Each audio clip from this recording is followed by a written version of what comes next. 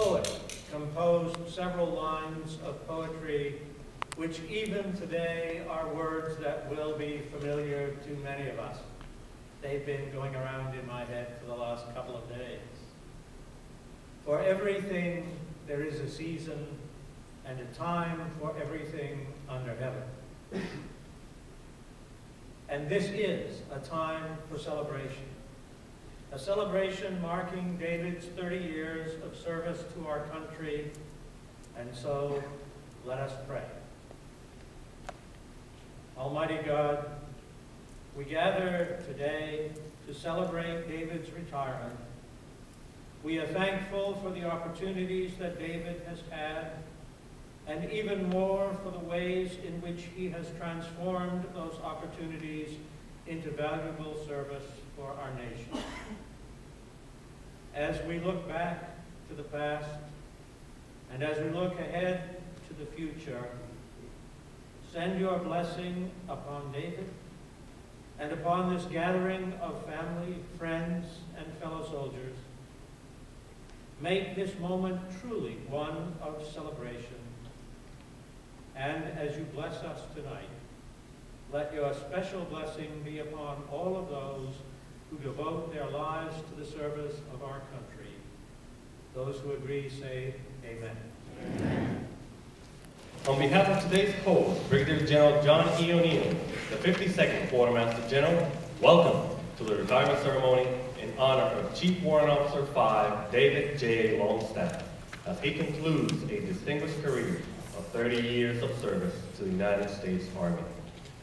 We would like to extend a special welcome to Major General Phillips, Command Sergeant Major Terry Parham, Chief Warrant Officer 5 Johnson, Command Sergeant Major, Regimental Command Sergeant Major Craig, Mr. Jones, for their attendance in today's ceremony. Today's music is being provided by the 392nd Army Band, City Point Brass, under the direction of Staff Sergeant Christina Kalaja. Ladies and gentlemen, at this time, Brigadier General John E. O'Neill.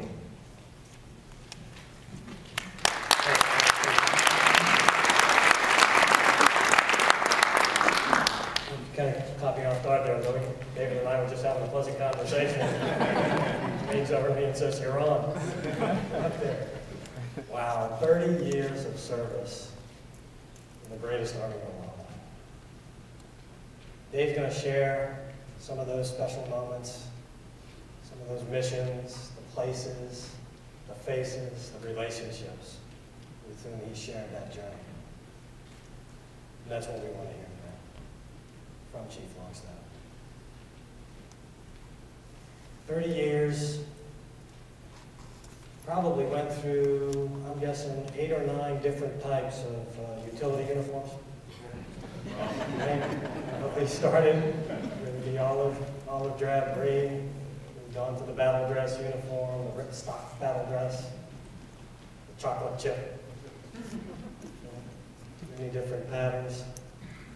And the consistency throughout all of that was he had U.S. Army over his heart for 30 years. He gave everything that he had. Proved to be an absolutely phenomenal leader, reaching the pinnacle of his profession. You see his bio in the program. And you can see that he has served wherever the nation has asked him to serve. Various places overseas and in the continental United States, and in some very dark, distant, and dangerous places, literally at freedom's frontier, where he was called forward to action as the ultimate symbol of American resolve and commitment that is the United States Army soldier. With Old Glory on his right shoulder, defending freedom and democracy, removing the yoke of tyranny and oppression from those less fortunate. Dave answered that call repeatedly. And he led expertly.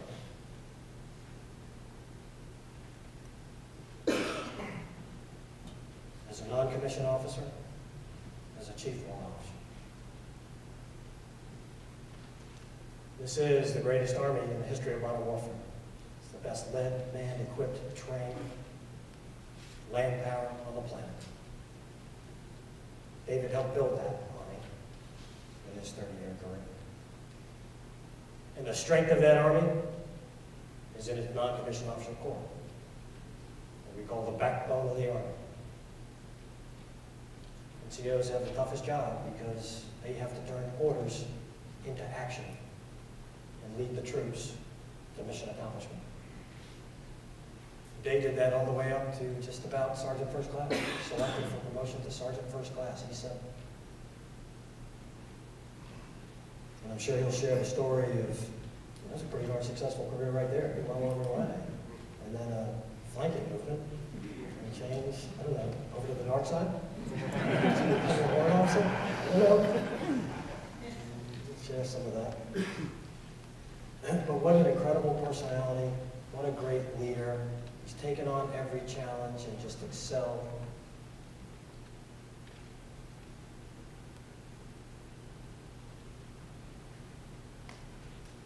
He lights up a room. He personally has a calming influence on me. We've been working a lot of challenging issues in the Culinary Center of Excellence over the last 18 months. And I exhale and feel completely at ease when Chief Longstaff is in the room. Look at that smile.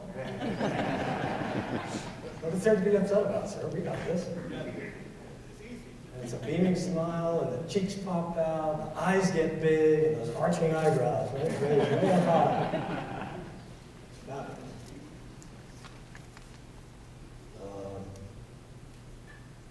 We've got a couple of presentations for you here today, Chief, and you'll have to bear with us on that.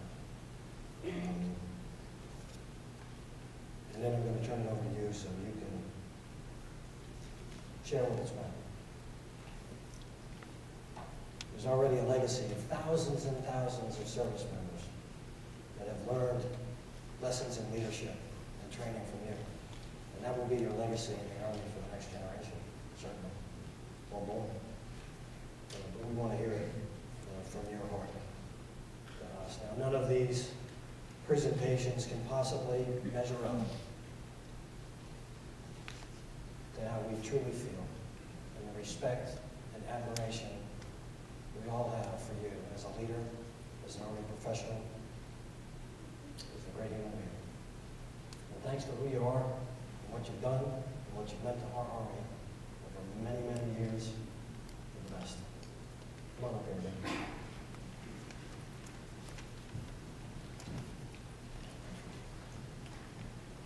At this time, Chief Longstaff will be presented with the Legion of Merit Medal. Please remain seated for the presentation of this award, other accolades, and other recognitions. The certificate reads, the United States of America, to all who shall see these presents, greeting.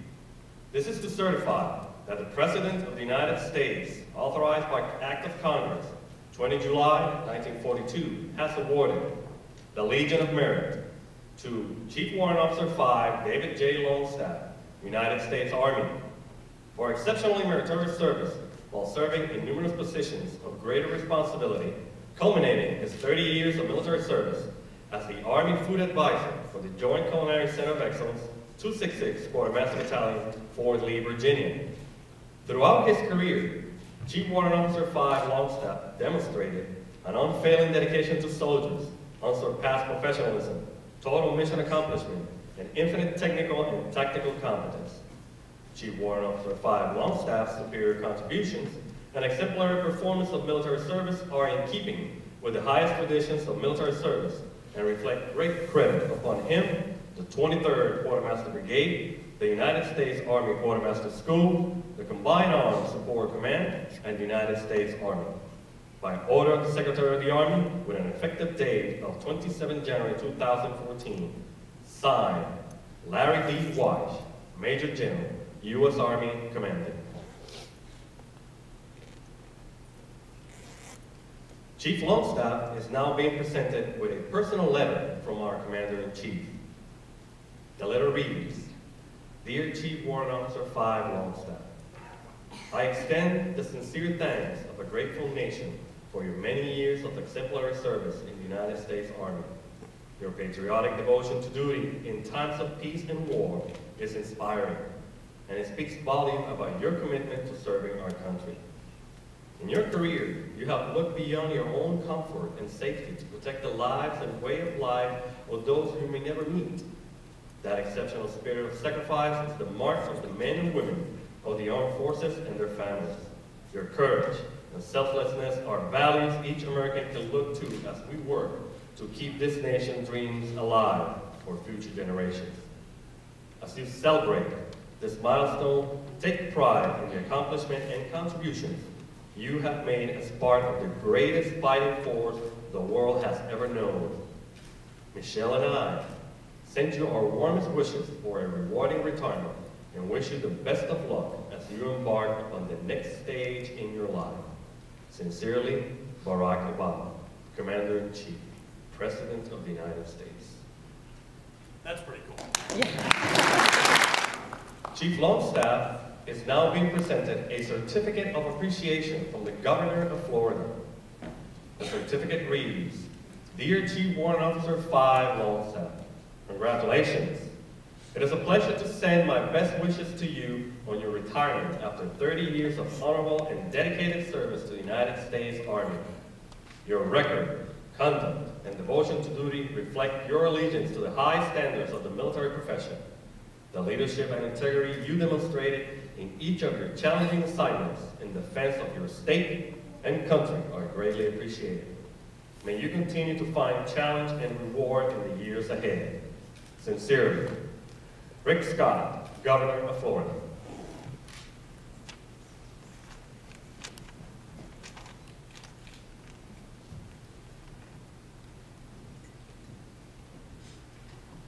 Chief Longstaff is now being presented his certificate of retirement from the United States Army.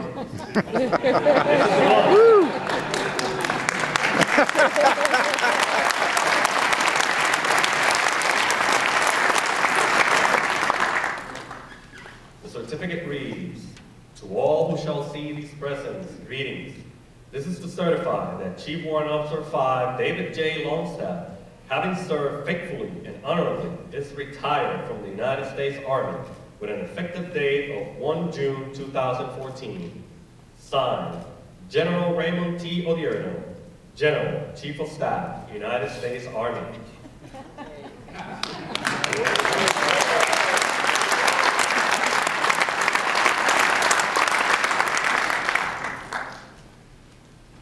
Ladies and gentlemen, at this time, Chief Longstaff will be presented with the flag of the United States in honor of his retirement. I am the flag of the United States of America. My name is Old Glory. I fly atop the world's tallest buildings. I stand watch in America's halls of justice. I fly majestically over great institutes of learning. I stand guard with the greatest military power in the world. Look up and see me. I stand for peace, honor, truth, and justice. I stand for freedom. I am confident. I am arrogant. I am proud. When I am flown with my fellow banners, my head is a little bit higher. My colors a little bit truer. I bow to no one. I am recognized all over the world. I am worshipped. I am saluted. I am respected. I am revered. I am loved, and I am feared. I have fought every battle of every war for more than 200 years. But my finest hour comes when I am torn into stripes to be used as bandages for my wounded comrades on the field of battle, when I fly at half-mast to honor my soldiers.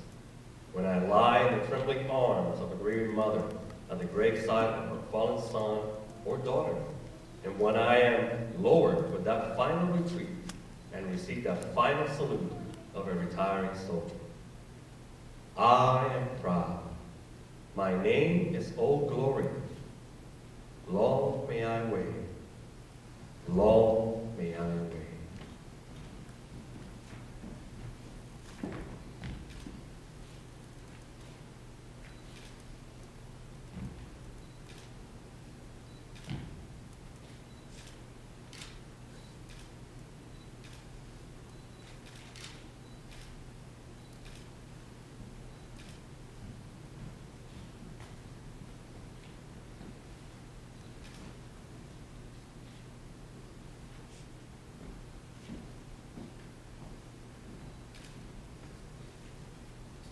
At this time, we ask that Chief Longstaff's wife, Ms. Ginger Longstaff, to join her husband on the stage.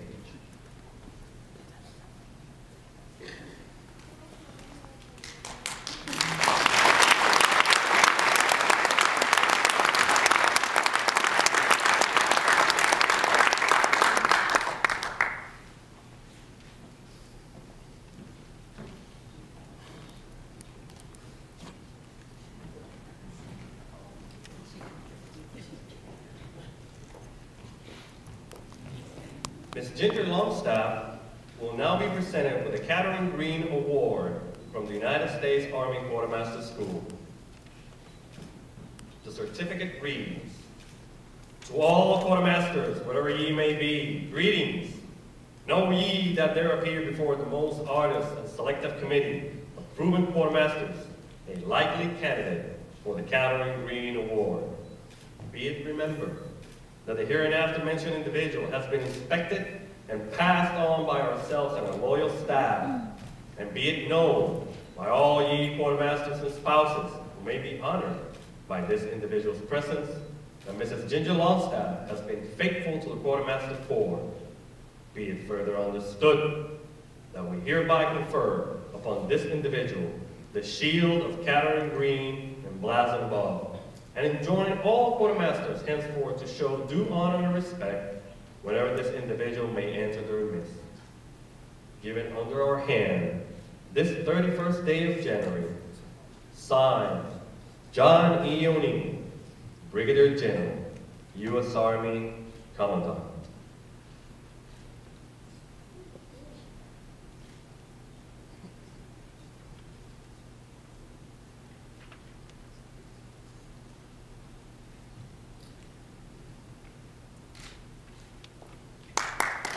Now being presented with a certificate of appreciation from the United States Army.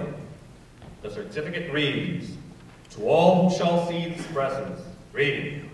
This is to certify that Ms. Ginger Longstaff, on the occasion of the retirement of her husband from the United States Army, has earned grateful appreciation for her own unselfish, faithful, and devoted service. Her unfailing support and understanding helped to make possible her husband's lasting contributions to the nation." Signed, General Raymond T. O'Leary, Chief of Staff, United States Army.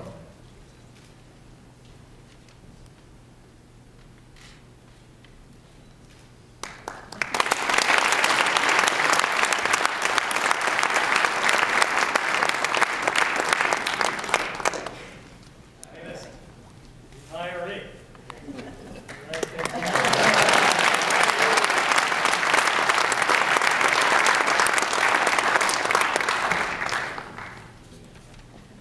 At this time, flowers are being presented to Ms. Ginger Longstaff and Ms. Judy Thames, mother of Chief Longstaff, for their support and dedication during his dedicated and honorable military career.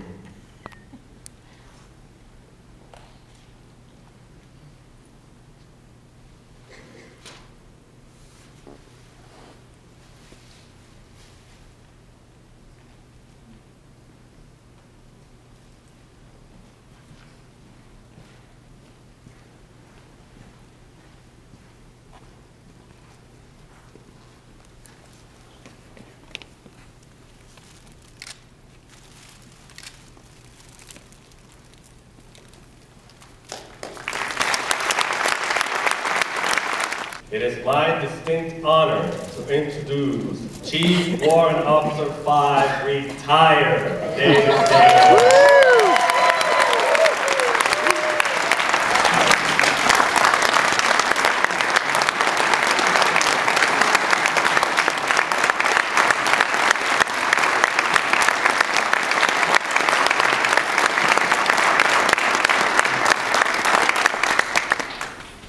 All right, well, hopefully I'm on, I guess. Just like the general, I'm a pacer. So that means two things. One, I'm going to walk the stage for a few minutes, hopefully not talk too long. Although I did just check my watch because I'm a creature of habit. After 30 years, still have to schedule the whole thing. And the other thing is I guarantee I'm going to leave out some folks. I guarantee it. If just the way it is. I've been working on speeches, and I haven't slept for about 6 months, it feels like, as this process has been going on and on and on, and the transition back and forth. So I apologize right up front for who I miss, because I guarantee I'll miss someone, but I do something I almost never do. I have a few talking points. I try not to go over there too often. So the first thing is to say thank you, sir, and Sergeant Major. You know, they have a post-retirement ceremony, which is awesome. And I asked for, because of the Army 45 position, and just for 30 years, I asked if we could do a separate ceremony. One is, there's no way, when we looked at the venue for the post-retirement, that I could fit the family in. I think that would be impossible. So we asked to do a different venue, and I know it's not easy. And the general had to come back from another event on the road, on the fly, probably changing the car or something. Exactly. So for that, I really appreciate it. Sergeant Major, it's just a pleasure, and I really appreciate it. You being up here and going through this with me, for sure. All of our VIPs, Sergeant Phillips, Sergeant Major, I was telling Sergeant Major Perham earlier this week, I was in just out processing finance, and a young soldier comes up to me, as they often do, to talk to me about being a warrant officer. Guy didn't know me, wasn't a cook, I had no idea, but maybe it's because I didn't look like I was going to bite his head off. He wasn't talking about warrant officer, so we just chatted, and he said, well, you know, the sergeant major's coming in, and we got to chatting about it. And I said, Sergeant Major Barnes? He said, yeah. So I came back and I told Lisa protocol, I said, you got to send him an invite. She said, you can't send Customs Sergeant Major an invite with 5 days left. That's just not right. I said, you got to understand. I said, this guy, there's only about 3 people that knew me when I was a young sergeant, and he's one. He was an advanced culinary skills instructor for me with a guy named Steve Whitworth. When I was a young staff sergeant, and so there's no way I wouldn't have you here. So I appreciate it, Sergeant Major. And to be honest with you, it does me, it's just so proud to see you come here and be where you're at today. That's just awesome. Chief Johnson, thank you. I truly appreciate you coming here. You know, it's kind of funny. I got stopped by a staff sergeant the other day, and he says to me, he says, you know, Chief, you're like the 3rd W5 I've ever seen. And so in this room alone, there are so many W5s, retired and active, that he would be beside himself here. So for that, I say thank you as well. Just representing the Warrant Officer Corps and having the true representation of the W5s and the senior Warrant Officer community. It's amazing. It's hard to get around here sometimes without seeing the W5, and when you get out to the real Army, not that this is the real Army now. I'm retired.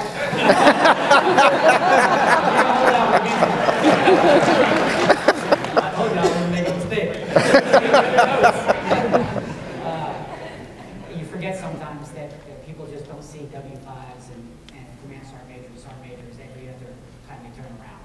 So it's a pretty darn special thing, and I love the fact that everyone here can be a part of it. I told you I have to look at this. To our food service professionals here, seniors. I won't talk about this at dinner a little bit. I don't know how many food service W5s we have here right now, retired and active, but it is a handful. In a group that doesn't have that many to start with, I think there's 10 of us right now, 11 of us in the Army, period. And I bet we have 6 of them in the room, or 5 of them in the room. And then just some of my mentors, Chief Simmons, Chief Moore, Mr. Tolbert. Mr. Tolbert, you know, gave me some tough love when I was a young warrant officer. I came back from the Sinai, and he called me at my house to tell me I wasn't going to get a top block, and he was tough love.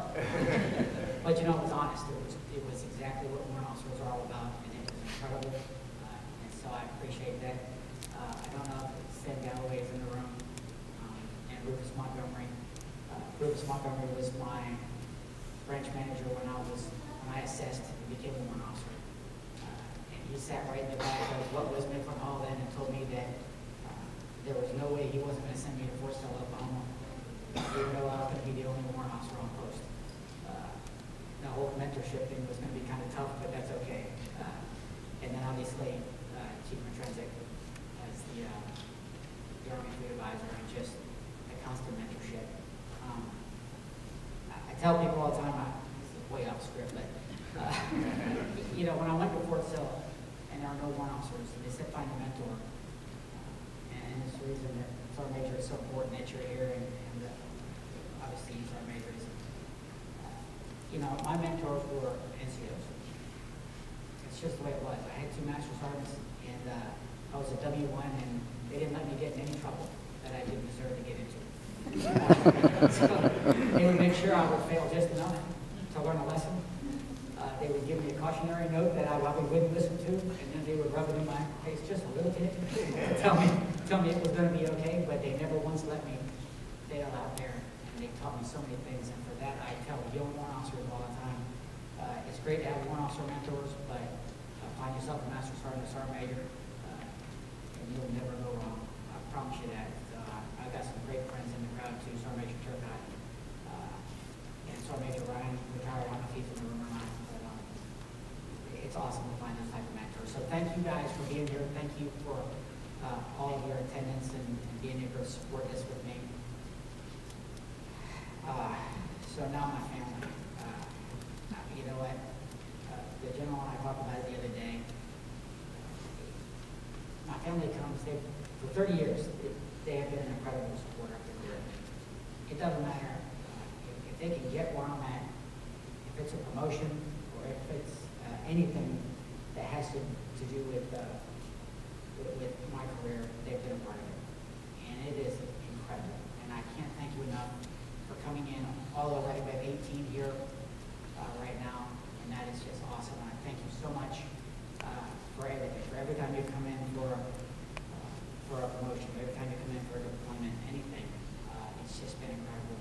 You don't know what that means. The general said it to Ginger, I think, a little bit. Part of the Army family is the Army family, and extending and showing to everybody what that means. To have a strong, supportive family that supports what you do for a living. And it's not easy. It's not easy when you're out there spending a lot of time on airplanes and going to countries. So that's tough. So thank you for that. Before I talk about my immediate family, there's 2 more just that have supported me the whole time, and I'm going to talk about them. We're hoping to webcast this because we had a couple of that couldn't make it in, but that have been supporters. Ginger's dad, George, is a former Navy guy, and just an incredible supporter of the military and everything that goes on, everything. And you know, I've taken his daughter and his grandkids everywhere. He's never once said anything negative, except, you know what, you do the right thing for the family, and you know, it's the military, and that's how it goes. You just can't believe how important that is. That's huge. So for him, I know he's not here, but I just want to recognize him openly. And the other one is my Uncle Jim, who is a Vietnam veteran. And from the day I graduated basic training, a very long time ago, my dad and my mom, and there was a huge flag on the house, and my Uncle Jim was there. And the combat he's a former Marine, and it's not easy for him. But every time I'm deployed, every time I've ever had to come back from somewhere, he's been there with the hug, and he's sending me emails that says, signed General Mayhem, or signed Major Screw Up. Always got some great anecdote or something, and you just can't imagine how important that is to me. For my sons, it's being a military kid is hard, especially when you got a knucklehead like me at the helm. And so it's tough. And you've never once complained. You know, there's a huge difference between sacrifice and, you know, maturity, gaining maturity by being able to travel all over the world.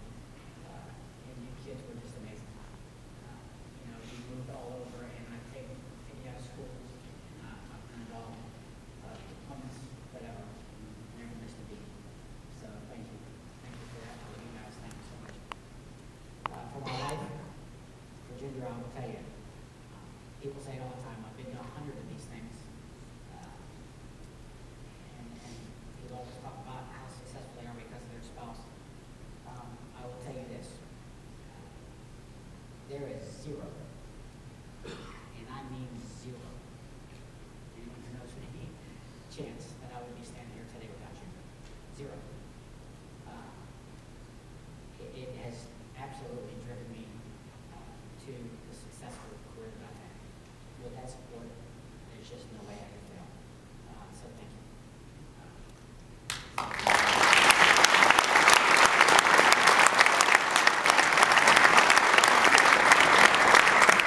Okay, now just a few comments, because I told you I'd try not to be too long, but hey, it is. It's 30 years. I got a few minutes. Cocktails don't start for about 25 minutes. So, 1984. For those of you who remember it, because there's probably some in here that may not. Like a Virgin, #1 record on radio, paid about $1.10 for gas. Reagan just had his second term in office. Roast beef was in the Super Bowl commercial. And on the 18th of May, 1984, I put on a uniform for the very first time. And that was an incredible, life-changing event for me. When I came in the Army, cooks weren't very popular. It was not necessarily the best MOS to be a part of. Actually, the recruiter tried to get me not to be a cook. He thought it was ridiculous to be a cook. You know, we were often treated secondary. We were headaches to commanders, almost always. And so it's been fun to watch the evolution of food service for the last 30 years as we've progressed now to wearing chef coats. We're certified. We're executive chefs. Got the ACF guys back there. And we are truly a force now in the Army structure.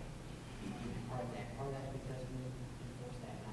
We make sure that our cooks and our logisticians are part of the Army family. And that's huge. And we didn't have that when I came in.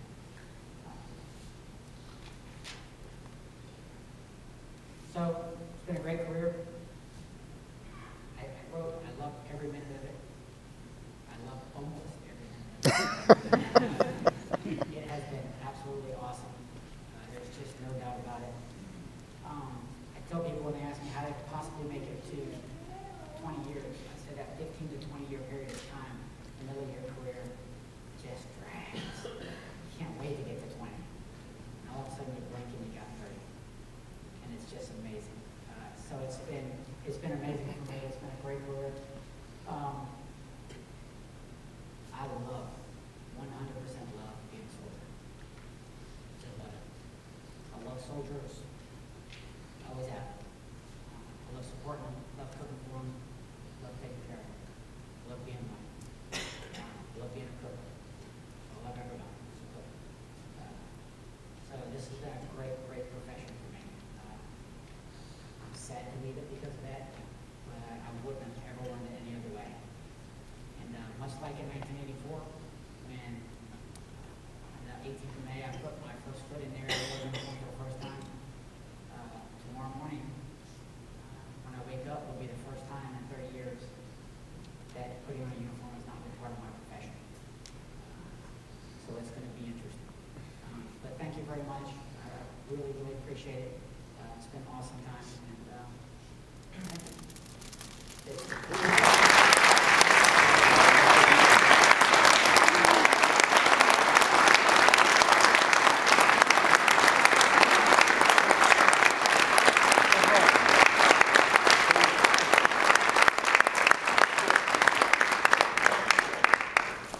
Please be seated. Have you told them what's coming next? I have not. You have not? Okay, well, because now I'm going to tell the family. At this time, I will ask the family, the Longstaff family, to join Chief Longstaff here on stage. And please bring your programs.